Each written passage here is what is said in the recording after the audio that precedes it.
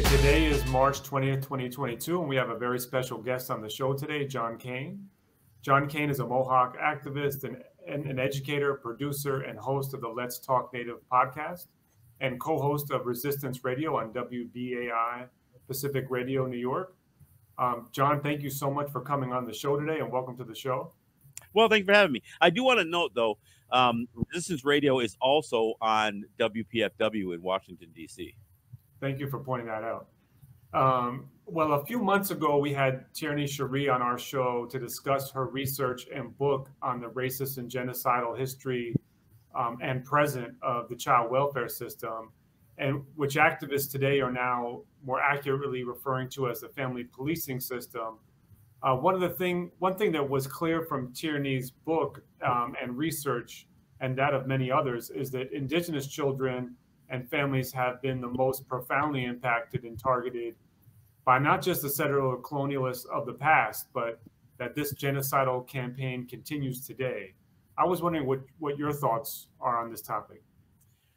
Well, one thing that I think is important to note is that any actions against children in our culture are also actions against women, because most of us, and I speak, as Haudenosaunee, as Gunyaga-Haga, and for many of our native territories, we have matrilineal societies. And that means the women have a specific role in perpetuating who we are. I mean, it's not just as simple as saying, well, you get your nationhood and your clan designation from your mother. It's more than that.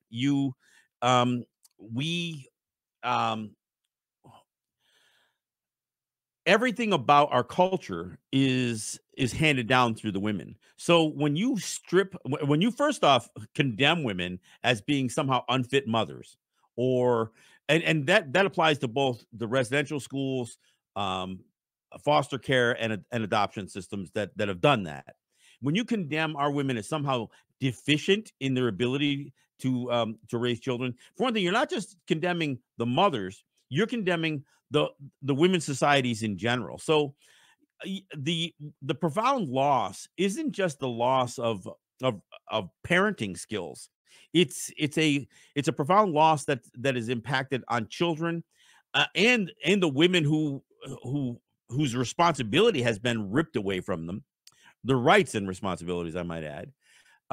That's what's so profound about it. It is, and think about this. Residential schools existed for 100 years, and the foster care and adoption system, frankly, it's still in tatters today. I mean, it hasn't been fixed. I mean, there's been attempts at doing some things to impact it, but it's still profoundly broken, and it continues to be problematic because we as Indigenous people and our families, we live on either side of the U.S.-Canadian border, and for Native people on the southern border is probably the same thing. But as a Mohawk or Gunyaga-Haga, I can say we know that Canadian-U.S. border impacts even some of the things that have been attempted, to prevent some of the ripping away of children from Native families, from Native communities, and from their nations. And I also, wanted to talk about Canada in the sense that it seems like every few months we learn of another mass grave found on the grounds of former residential schools for Indigenous children.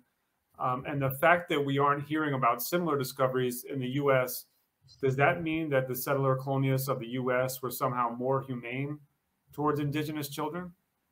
No, it actually means that they've been keeping their crimes, their atrocities buried for a longer period of time. Look, on the Canadian side, there's like 139 residential schools that were in operation. The 10,000 children that have been discovered through ground penetrating radar and various other means buried at schools, that's only been for 11 schools. I mean, there's still over 100 schools. There's still 128 schools left. On the U.S. side, there were 3 times as many residential schools, and we know that that children died in all of those schools. In fact, among the most famous schools was Carlisle Indian School in Pennsylvania, and they had over 200 marked graves. Of course, some of them were marked with names like unknown, because somehow you could have children in a school that were able to remain nameless and then died nameless, as far as the Carlisle Indian schools go. But the other thing we know about Carlisle is that because of the model that it was attempting to be in this kill the Indian, save the man policy that the U.S. led and ultimately was adopted in Canada, Australia, New Zealand, throughout Africa and South America as well. Because they were the model, they tried to manage the image of children dying in their school. So what was attempted was, when a child did become ill, especially terminally ill, those children, there was an attempt to send those kids home, so they would die not at the school, but they would die, under their so-called parents' care. The interesting thing is, on the Canadian side, they wouldn't send the kids home even to die at home, because they didn't want to spend the money. So that's why you have so many of these unmarked, if not mass graves, on the Canadian side. But when all of the schools are investigated, if that ever really happens, you're going to find, look, I think it's likely you're going to find, 30, 40,000, maybe 50,000 children that died at these schools on the Canadian side. And I think you're going to find at least double that amount on the US side. But you know what? I think trying to concentrate solely on children who died, I mean, and when I say died, I mean completely died. I mean whose lives ended there, does a disservice to all those children that had a part of them killed, all of them who had a part of them killed, because that was the policy. I mean, that was the strategy. Kill the Indian. It was about killing a part of every child there to not just damage the children and not just assimilate and indoctrinate the children, but there was a bigger goal there. And the bigger goal was to eliminate us as people. We experienced the largest period of land loss during that 100 years of residential schools. The largest period of land loss, and the largest extent of land loss took place during that period. We also lost our identity, our sovereignty, our distinction. So, yes, these schools represented crimes against humanity. They did represent atrocities committed against individuals, but that's not what their design was to eliminate us. It was to commit genocide. So, and there's 5 things that determine genocide. Any one of which determine genocide, and one of them is killing people. One of them is inflicting bodily, or psychological, and of course that includes sexual abuse and crimes against people. The other one is to just to generally create the conditions by which a people would cease to exist as a result of clear policies. And so that includes what some people want to call cultural genocide, which is frankly a BS term. There's no such thing as cultural genocide. There's either genocide or there's not genocide. And then another one of the international standards for genocide is somehow reducing the ability to reproduce. So sterilization. And of course, the 5th is taking children. Residential schools represent all 5 of the international standards that make up what is now the international crime known as genocide. All 5 of them. So it isn't just that the hair was cut or that the language was forbidden. It was much more than that. And I think it's problematic if we only look at this as crimes against individual children and not look at it as the genocide committed against peoples, and all of our peoples. Because look, on the Canadian side, when they went through their Truth and Reconciliation Commission, which they failed to even adopt many of the action items that came out of that Truth and Reconciliation Commission, they did write checks. So they wrote checks to survivors and the families of survivors of residential schools. But they didn't return land. They Mm. didn't. They didn't acknowledge or recognize our autonomy and our distinction. So essentially, if we only accept some sort of cash payment, or or some reparation to attain reconciliation out of these things, if we don't address the land loss and the autonomy and distinction loss, then what we're saying is, yeah, that was okay. That part's okay, but we still need to hold you accountable for what you did to individual children. And I'm sorry, we don't need reconciliation. We need restoration. We need restoration of land. And look, and I'm not saying we're going to get all of our land back, but we need to be restored in terms of place. And some of that is going to require lands being restored, but some of it's just going to be is going to require that we be allowed to have space in media, in schools, in theater, in so it's not just the idea that these are public spaces that we need to be in. Some of this might be across the board. We need to be accommodated for the spaces that we were taken out of. I mean, and this frankly, this gets into the mascot issue. I mean, I think about these white schools adopting this native imagery and then claiming that identity. You got white people saying, "Oh, I'm an Indian. I'm an Indian. My mother was an Indian, and so I'm an Indian, and I'll be an Indian for life," just because that's the mascot that their school had selected. I mean, and they do this without ever teaching Native history. So they grab an identity, they call it their own, and it essentially is identity theft. But there's an absence of us having space. They never examine, well, where did the real Native people that we're claiming to call ourselves go? Where did they go? And why did they go?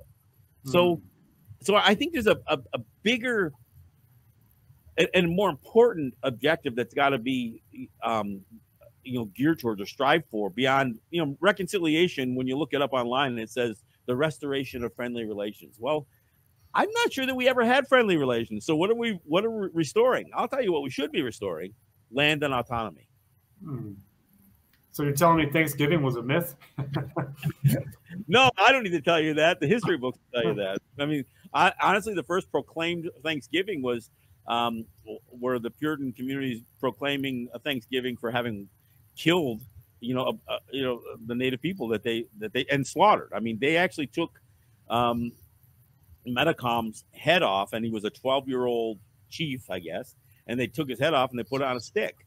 So, I mean, this is, I mean, yeah, that was the first proclaimed Thanksgiving. Abraham Lincoln would proclaim a national holiday called Thanksgiving later on, but it really had nothing to do with us. I mean, that story, like the Pocahontas story and so many of the other stories, were just made up. I mean, it was just made up to, frankly, because look, people love stories, and they like to, create these myths that that satisfy their own sense of history and place. And look, if you can suggest that somehow Native people just willingly gave up our lands and fed the colonists, because we were so grateful to see them, and save John Smith's life, and you make up all of these stories about how willing we were to allow a country to be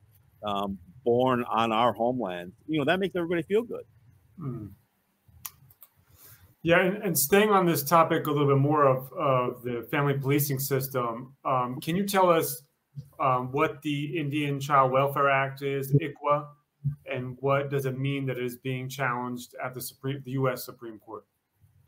Well, actually, I'm a little surprised the challenge didn't come sooner, because here's the problem with ICWA. The problem is that ICWA, the Indian Child Welfare Act, doesn't give us the authority over our children.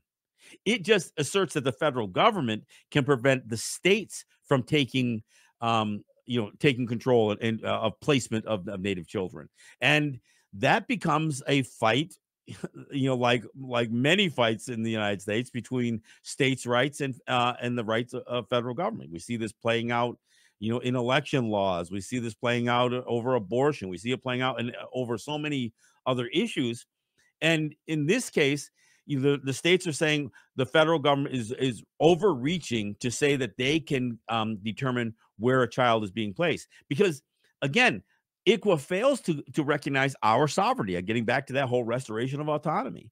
If the Indian Child Welfare Act just clearly stated that native territories in the nations, where these children are being, ripped from, that they have the authority, but it doesn't quite do that. So look, I'm not surprised that states like Texas or Louisiana would be challenging this law, because this is that whole right wing agenda to try to make sure that national policy is dictated by the right, by red states, and that's what's happening here. I mean, look, I'm not sure that many of these red states would be opposed to the federal government asserting more power, as long as it was asserting it in a way that was consistent with their ideologies and philosophies. So, look, I won't say that ICWA didn't have some benefits. It did. I mean, it did stop in many ways, but not completely. In many ways, the abusive relationship between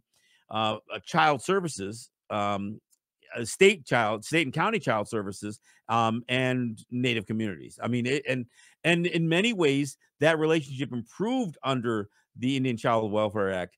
But in any state that you have this level of belligerence about the federal government stripping a right away from them, those have continued to be problems. Look, we've seen case after case, even since the Indian Child Welfare Act came into law in the 70s, where Native children were had still been ripped away. I mean, look, what Maine has undertook with their Truth and Reconciliation Commission was not about residential schools per se. It was about foster care and adoption.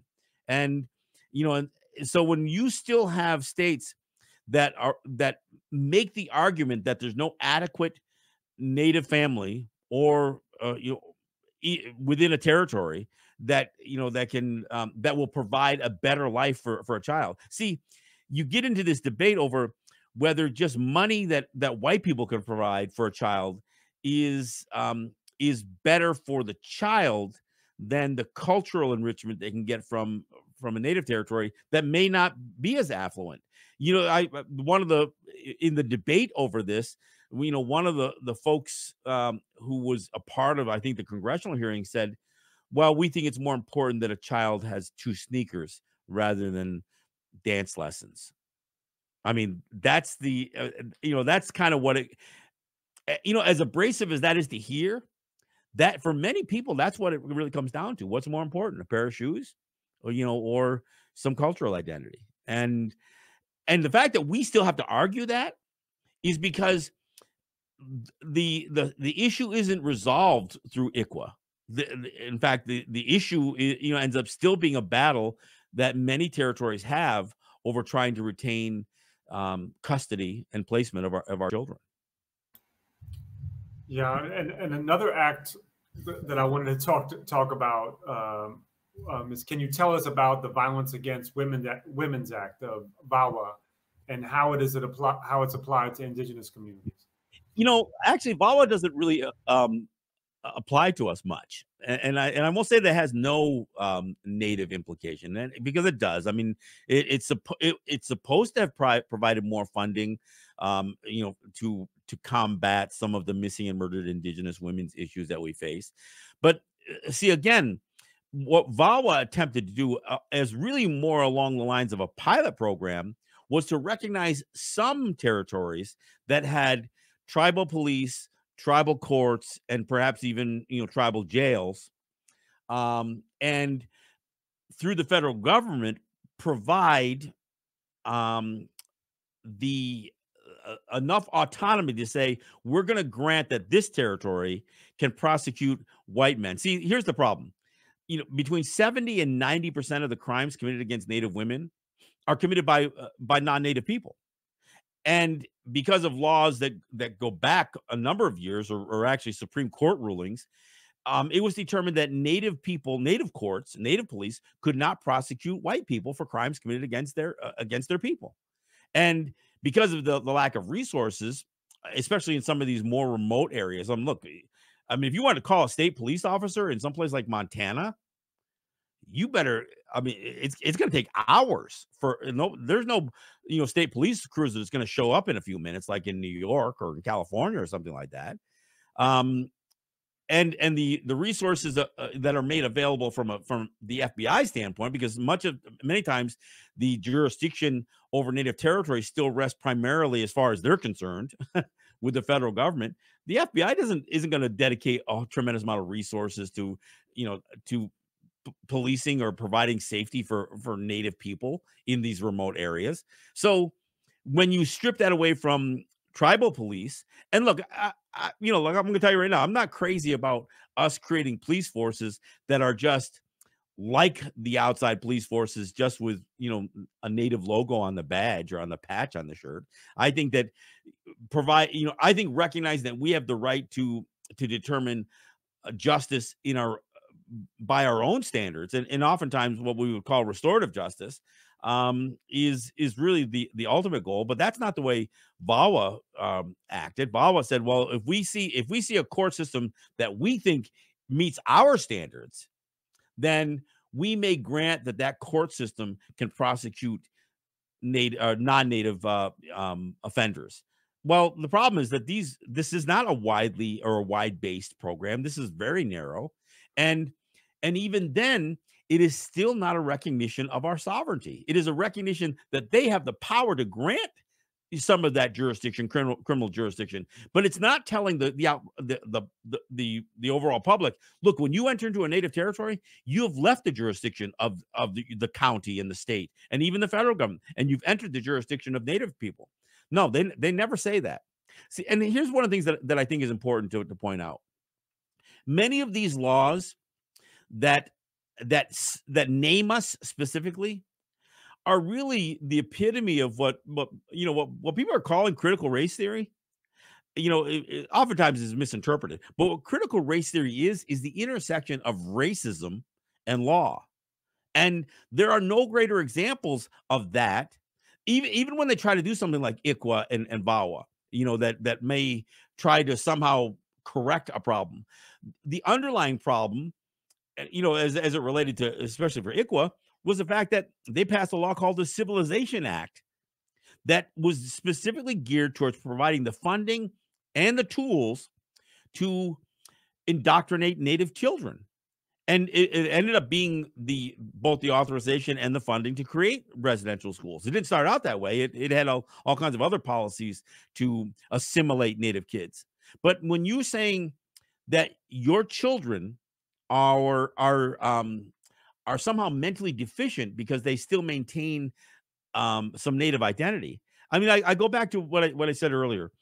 Look, what the first thing that was done was to tell women that they were unfit, that they were incompetent. But when they stripped the children away, they also said those children were mentally deficient. In New York State, the state had shifted because they had some residential schools that were not a part of the federal program, but were specifically state funded. They initially funded through the state's education funds, but then was shifted to the state's board of charities, which was really geared towards mental institutions. So New York State had deemed Native children, Native kids, as not just irredeemable, but mentally deficient. Those are, I mean, the idea that you could characterize and categorize a race of people as somehow substandard, subhuman, maybe even. I mean, that's the definition of race, of racism, and that guided many of the laws, frankly. And we could bring it to current. I mean, the Indian Gaming Regulatory Act is a racist law. It is based on the federal government producing a law out of thin air that says Native people are incompetent, and so we're going to determine what are the standards for Native gaming, where Native gaming can occur, and we're going to put the states in their business, and we're going to create the regulatory framework. Because prior to a Supreme Court ruling in 1987, where the state of California tried to stop a high stakes bingo operation, we were in a constant battle with the states, and the federal government kind of stood back when the Supreme Court ruled in favor of the Cabazons. All of a sudden, the federal government scrambled and said, well, we need to put a law in place that's going to empower the states because we don't have any framework for any kind of statutory laws associated with native gaming. So they created one out of thin air, which really only served to strip us of the right to do gaming on our territories. Yeah, I mean that's a whole topic that I hope to have you back, because I know Seneca Nation is going through their own trials and tribulations. So I do want to talk to you about that in the future. I think we could dedicate a whole episode to that topic. Yeah. And I want to talk to you about Deb Holland. Maybe that we'll have an episode about those two topics. But another thing I wanted to ask you about today was last month we had Dr. Islam on the show, who spoke about Bangladesh's liberation movement and how the language movement was a critical aspect of their struggle. And similarly, Malcolm X often spoke about the importance of language and how one's mother tongue is, and about mother tongue and how its connection to one's roots and one's history. And Malcolm X had a speech on January 24th, 1964. The title of the speech for the audience that might want to look it up it's called Afro-American History. In the speech, he discussed how taking away enslaved Africans' language was an intentional tool of the enslavers, and to essentially another form of genocide, to take away their history, their roots. What has been the U.S.'s historic and continued complicity in the extinction of indigenous languages in the Americas? Well, that part of the first thing the residential schools did was strip language away. I mean, children were forbidden to speak their language. There were active campaigns, and the Interior Department, the Bureau of Indian Affairs was complicit in all of this to destroy native languages.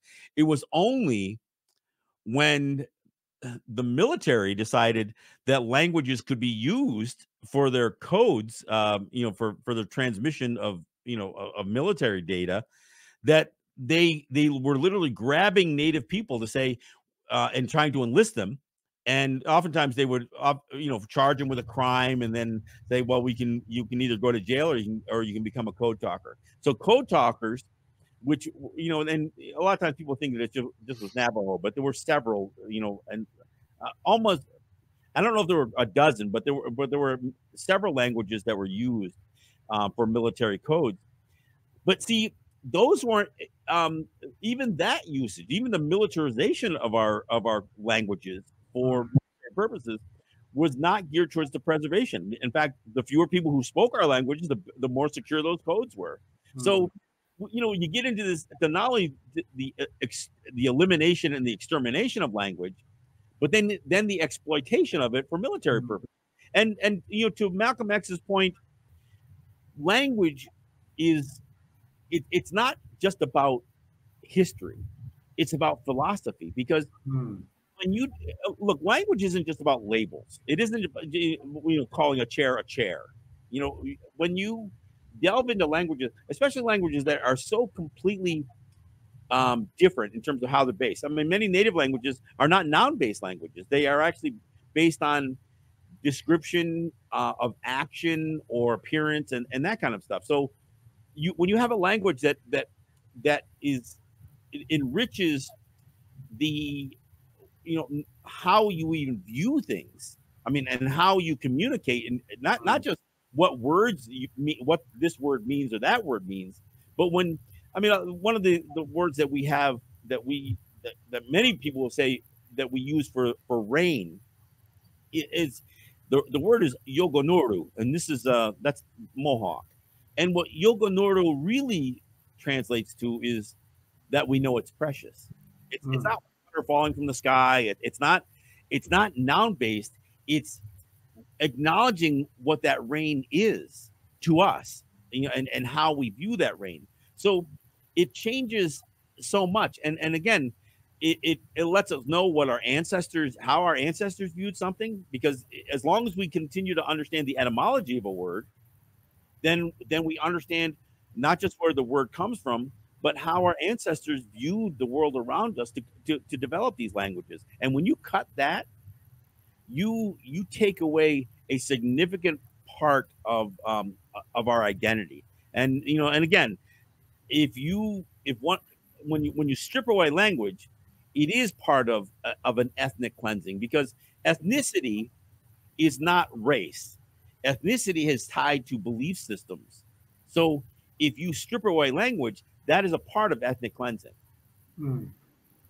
And speaking of language, what is the International Decade of Indigenous Languages, and what has the U.S.'s response been to it? I think it's actually under UNESCO, but the International Decade of the Indigenous Language is about language preservation of indigenous languages. I mean, it's about creating an international effort, and and getting the member states involved in this, to do everything to not just cease the eradication of language, but to develop programs, or to provide the support for existing programs that Native people, many of us, already have in place. But the United States wouldn't sign on to this thing.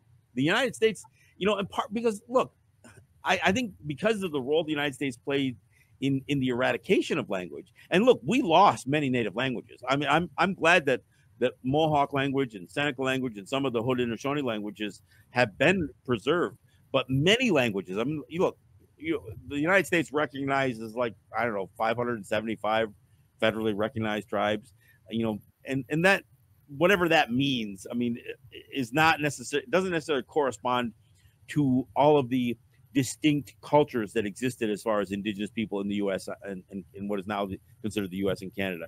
We had many languages, and within those languages, there were dialects that were sometimes different enough that it would take extra effort to connect even the dialectical changes from a language. So, I mean, the United States' role in the eradication of native languages was so profound that it almost doesn't surprise me that the United States has backed away from endorsing an international effort to restore indigenous languages. Because there's a guilt. I mean, look, part of I mentioned the expression critical race theory. Part of the biggest fight across the United States, and several states have banned the idea of critical race theory even being taught in schools, even though it never was, because they believe that it produces white guilt. If you teach real history, well, if you confront the indigenous language issue in the United States, there's rightfully some guilt that governments, institutions like churches, because they played a big role in this, but certainly the school systems, and not just the public school system, the university systems. I mean, there are complete absences of any acknowledgement about the value of native languages. Because look, it isn't just, oh, isn't that quaint that they have a different tongue.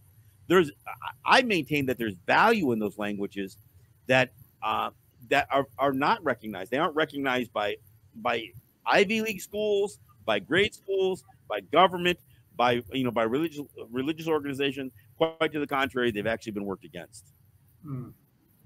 Well, those are all the questions I have for you for today.